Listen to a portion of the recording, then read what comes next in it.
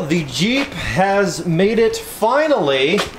Right, it's got finally after an eventful day yesterday. And if you did not see yesterday's video, I essentially almost died because the lug nuts were not properly torqued on the front driver's side of the Jeep. And yes, I test drove it and it drove fine. They must have, I'm guessing these wheels were probably like something new that they got off Facebook Marketplace that's like a newer style rim. They just thought it'd look good and sell the Jeep faster. And somebody did not properly torque the front driver's side. They might not be properly torqued at all the way around, but because it drove totally fine, then it just started to wobble, wobble, wobble, you know, like the song goes, and then the whole tire just came flying off. And the studs actually, they said that they didn't break. They just kind of like fell back into the hub assembly, like they just kind of like fell back in behind the rotor there. They did get the wheel at least on temporarily, and what they did was they took one lug nut off of the other 3 wheels just to be able to thread this on, because obviously my lug nuts disappeared at the scene. Currently the thing is not in a drivable worthy state. It was yesterday, but they said that I might want to check the oil level and redo the oil pan first thing if I'm going to run it at all, just because the oil pan apparently does now have a big gash in it. And what we're going to do is go over everything that was damaged, and then we're going to actually start to work on some of this stuff today, because of course this thing was supposed to be just road ready to drive around right away, but it's currently not. And this is the 4.0 inline 6. This is the one that I wanted to go with for a Jeep. If I was going to get an older Jeep, I wanted this motor in the Jeep. That's what I wanted, just because I hear a lot of good things about them. They apparently have a lot of small little quirky things that just kind of go wrong with like wiring and other little sensors and crap. But other than that, for the most part, from everything that I've heard, I don't know anything about them other than my grandpa's always said they're super good engines. Everybody in the comments that's ever made comments about Jeeps, in the older ones specifically, that these are great engines for them. Now, not everybody loves this particular year and style of Jeep. I'm not gonna go freaking rock crawling. I'm not gonna do anything like that extreme type stuff. Most of mine is just gonna be literally goofing off around trails, in the woods, in the mud, in some water, stuff like that. And I could really care less if the thing doesn't last forever anyways. But I just wanted to have an engine in it that could take at least somewhat of a decent amount of abuse before it dies, so we can try to get some good content out of it. So the first thing we're gonna do is jack this thing up on the passenger side, because according to the shop, they sent me a bunch of photos and they charged me $45 to look the thing over.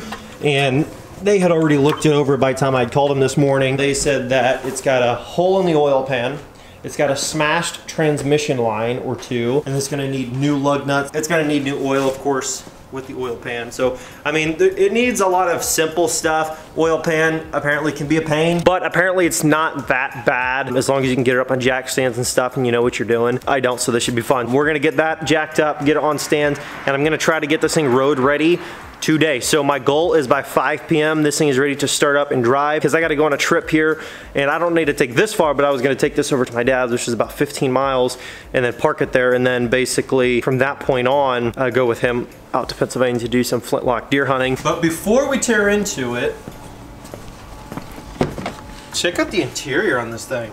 I mean, it's nasty, mud and grass on the floorboard, but like there's no rips in the seats.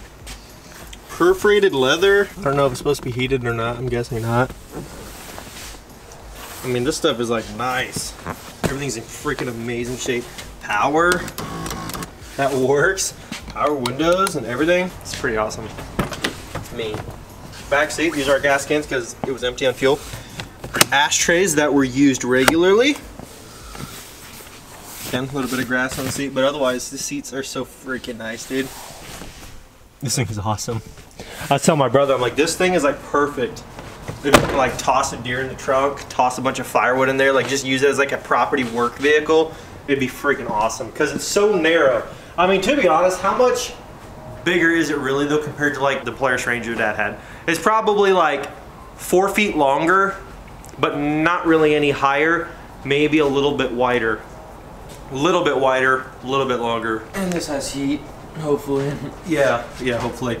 And the other thing is too, guys, I want to know from you guys on stock suspension. I might replace the shocks just because they're freaking ancient, but other than replacing the shocks on this thing, I'm probably not going to do anything suspension wise, but I do want to know what's the biggest freaking tire I can cram under this thing. I think these are 28-inch tires right now. I looked up the sizing on them. 28-inch tires. What's the biggest tire you could fit on the stock rim and cram under this thing. What's the biggest size you could fit under this thing with no front fenders on each side? That's what I want to know. If you look up in there, look at the hole in the oil pan. Oh my gosh.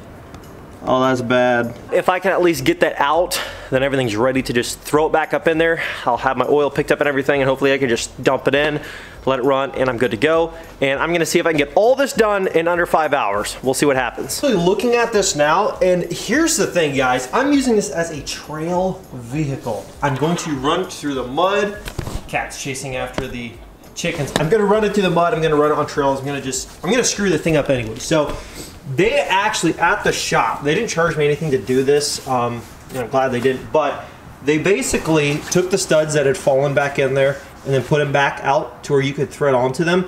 And I thought the studs were gonna be like completely trashed, and maybe I should still replace them. But if you look, all the lug nuts completely thread on all the way, and there's actually no hesitation. Like that, I'm kind of amazed by that, because they completely thread on and off all the studs, no problem. So I'm actually kind of now second guessing whether I should even replace the entire, hub assembly, new studs, new rotor, new caliper, new pads, because everything works. And what else I've been looking at, if you look at the rotor, I don't know if this is supposed to be touching right here or not. I feel like that's not supposed to be touching there. But anyways, if you look at the rotor, it's actually not that bad. It's got a flat spot right here. And again, I get that. It's probably, obviously, a better idea to replace if you're gonna make it a road vehicle. But like, it's actually still smooth down the side. It's not like bailed out from like, you know what I'm saying, from like hitting the ground and sliding. It's actually not that bad. It's got a little flat spot, but the rotor itself is not in awful shape, and I bet you it would still stop the car just fine in terms of like when you're on and off trails and stuff like that, if you needed to slow down, because of course this is the only one that was affected. And again, I know there's going to be people in the comments like, oh, don't half but do it, replace all the stuff. But guys, it's a trail vehicle. If I decide I want to drive this thing actually for some reason, that's one thing. But other than that, it's something to throw on my car hauler and just take it to a property and unload it and just run it around in the mud and in the trails. That's all it's going to be for. So I just don't think it's necessary to dump $300 into parts to redo the hub assembly, the brake pads, the caliper, all the stuff, if I'm literally going to trash the thing over the next couple weeks.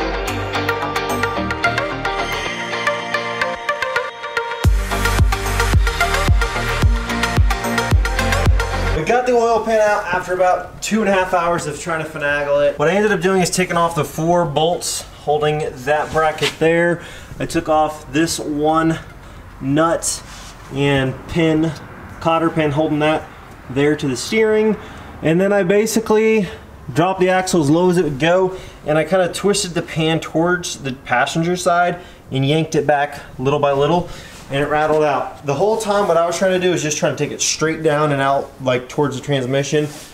It was just not working. Well, after I've learned a lesson over the last few hours on how to remove the oil pan from one of these Cherokees, we have to run to AutoZone real quick. I'm gonna grab a new oil pan, I'm gonna grab oil, and what else do I need? I was gonna grab a rotor and pads and all that stuff, but I think I'm gonna wait on that because I don't need that to drive it right now for what I'm gonna do with it, as I've mentioned before. All I really need is a new oil pan that'll hold oil all the way up to level, and then I'm going to need new oil, and I'm gonna put the new pan in, fill it up with oil, throw the bolts and everything back on, and just back it out of the shop and be done with it for today. If I want to go back and do the hub assembly, it's not very hard to do. It doesn't have anything to do with the oil pan anyway. All it'd be is taking off the wheel and then disassembling that one side. But well, let's go get the oil pan, get this thing slapped back in, and hopefully within this next hour or two, this thing is up and running. Oh my goodness. New paint matched bumper for the Jeep. I've been out here since 10 a.m. and it's almost 8 o'clock now. I just finished it. I replaced the oil pan, and it took a lot of time learning how to do this, because keep in mind, I've never owned a Jeep, not one Jeep. I've actually never owned a small SUV like this. That was a fun day trying to figure everything out. So I'm rushing, I just ran to the house, grabbed the camera, ran back. I didn't film a lot of the reassembly, but I was gonna show you guys the old oil pan. See that hole right there? I mean, it was a big slice. And for the most part, it really didn't leak that much oil. Even when it was parked in the shop here, didn't leak that much oil. And then when I drained the oil, like the proper amount of oil just about came out of there. Not entirely, but just about. It might have been a quart low. But so for the most part, it really didn't leak that bad, but everything's back together. I had all kinds of stuff apart. I don't even know if I showed you how much I ripped apart on this thing, but I had a lot ripped apart. Everything's back on. The studs are actually totally fine. I just bought new lug nuts. We're all good to go. I'm gonna start this thing up and hopefully just fires right up. I got the garage cracked right there by the tailpipe. Let's see if it fires up. Ooh. That's weird. I don't understand. I have no idea. This thing, when I went to test drive it, fired right up, drove great until the tire came off. Like it'll fire up, but then it'll just die.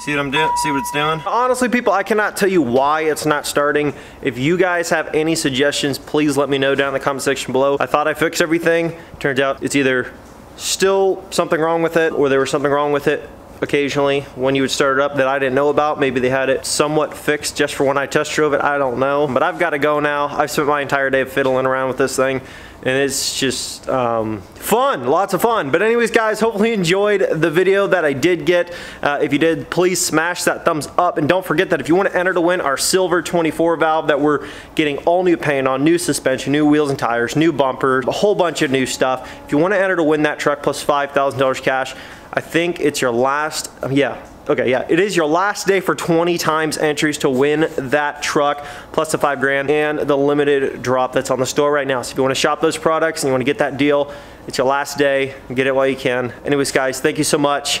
I'll catch you in the next video. Peace.